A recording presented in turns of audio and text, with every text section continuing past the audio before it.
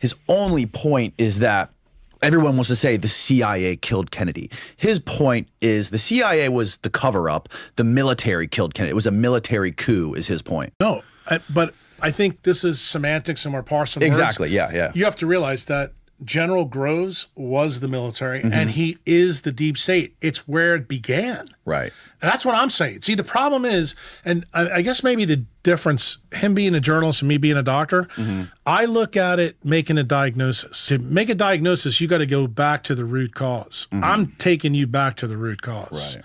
That's the difference between me and them. And I have to tell you, it turns out that this part is the biggest missing story in the JFK story.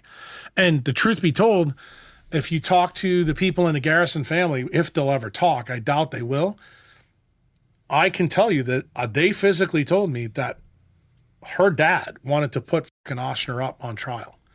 He didn't want to go after Clay Shaw. Dude, do you realize he puts Alton Oshner on trial?